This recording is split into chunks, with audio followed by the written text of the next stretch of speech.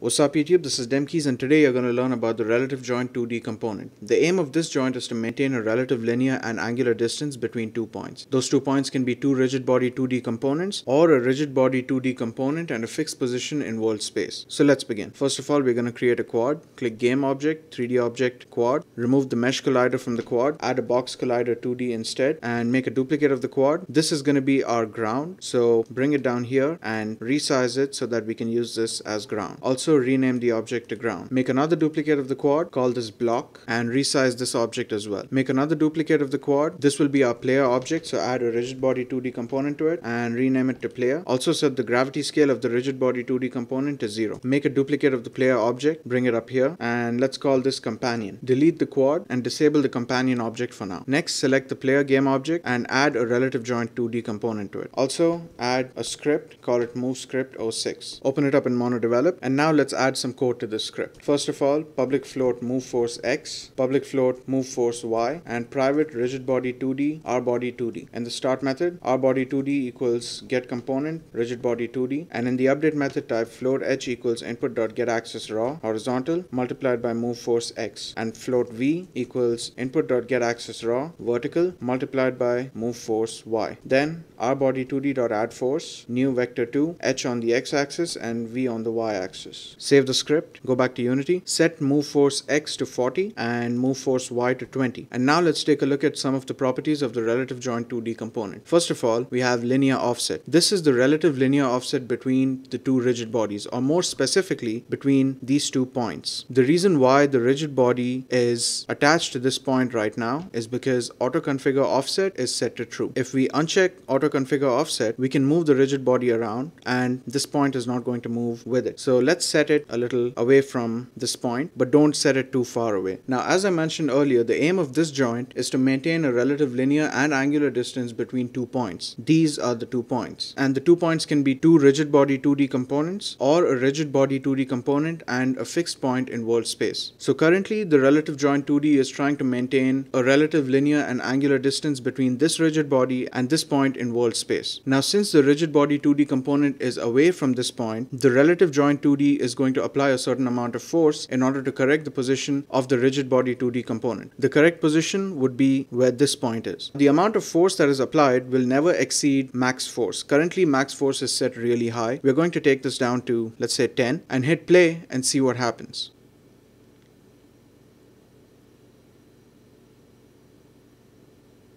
So as you can see, the relative joint 2D applied a certain amount of force in order to correct the positioning of the rigid body 2D component. You must have also noticed that it overshoots a little bit. This happens because of the correction scale, which is right here. The correction scale scales both the linear and angular forces used to correct the required relative orientation. Simply put, the correction scale basically scales the force that is applied to this object in order to get it to this point. The correction scale can only be between 0 and 1. If you set it to 1, it's going to cause the object to overshoot a lot. Let's test this out now. Change the correction scale from 0.3 to 1 and hit play. Now, as you can see, the object is overshooting each time. And this is going to happen for a couple of seconds more, so I'm going to stop the game now, but you get the point. However, if we set this to 0.1 and then play the game,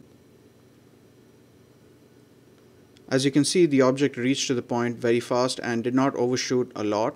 Just a little bit. One point that I forgot to mention is that if auto-configure offset is checked, then when you move this object around, this point is going to move around with it. However, if it is unchecked, then you can manually set the offset by changing these values. Check auto-configure offset and move the rigid body a little closer, and then disable auto-configure offset and hit play. Once the game plays, change the angular offset value.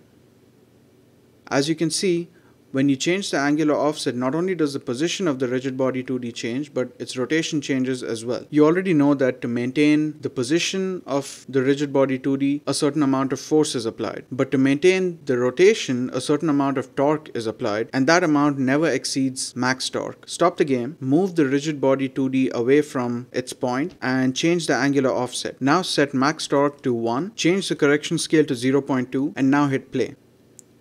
Now, not only is there force being applied, but there's also torque being applied in order to correct the position and rotation of the rigid body 2D component. Just like force, the torque is also affected by the correction scale. So let's say we set the correction scale to 0.6 and hit play. Now it's going to take a much longer time to correct the position and rotation. As you can imagine, this is going to go on for a couple of seconds more, so let's stop the game. Alright, set the angular offset back to 0, change the correction scale to 0.3, and check auto configure offset. And now bring this object closer to this other point again. Now enable the companion game object, and under the connected rigid body field in the RelativeJoint2D component, drag and drop the companion game object. So our player's rigid body 2D is now connected to the companion rigid body 2D through the RelativeJoint2D. Hit play, and now when you move the player object around, you'll see the RelativeJoint2D is constantly trying to maintain a relative distance between these two objects. Now try to make these two objects collide with each other. You'll notice that they don't. The reason for that is the RelativeJoint2D gives you the option to enable collision. So you get to choose whether these two rigid bodies can collide with each other or not. So if you check enable collision and play the game, now the two rigid bodies will collide with each other.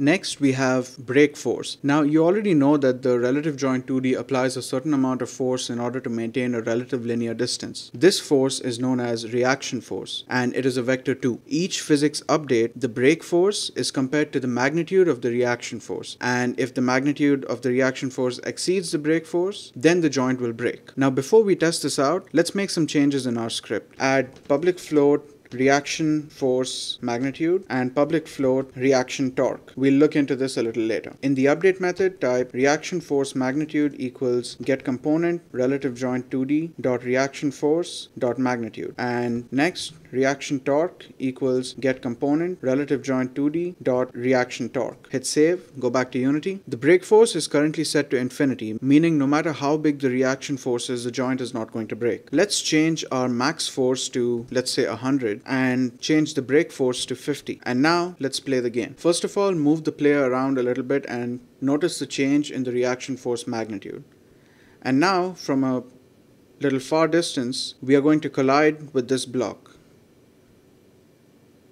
As you can see, the joint broke. The reason the joint broke is because the reaction force magnitude exceeded the brake force. If we set this to, let's say, 101. If you remember earlier, I had mentioned that the amount of force used to correct the positioning of the rigid body 2D cannot exceed max force. Since we have set brake force to 101 and the max force is 100, the force is never going to exceed 100. And so the joint is not going to break. Let's set this back to infinity. Next, let's take a look at brake torque. Now, just like reaction force, there's reaction torque. Reaction torque is the torque that is applied to correct the rigid body 2D's rotation. And the reaction torque can never exceed max torque. Now, each physics update, the brake torque is compared to the reaction torque, and if the reaction torque exceeds the brake torque, then the joint will break. Let's test this out. Set the max torque to 0.5, change the correction scale to 0.1, and leave the brake torque at infinity. And now let's play the game and watch what happens when this player object starts rotating. I'm going to do that by hitting this corner of the player object to this corner of the block.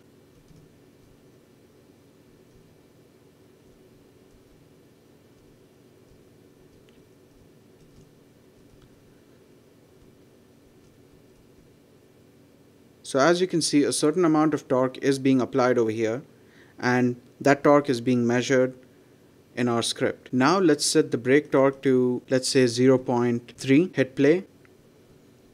And now when the player object starts rotating, at some point the joint is going to break. That point is basically when the reaction torque exceeds the brake torque. So yeah, that's it. So I hope this tutorial was helpful. If you would like to watch more tutorials, you can click in the top left corner of the screen, and in the top right is a link to my music channel where I post music that I make in my free time. In the bottom left corner you have a preview for a small game that I made. The links for the project and the game build are in the description down below. Don't forget to like, share and subscribe. Leave your comments below, and I'll see you guys next time.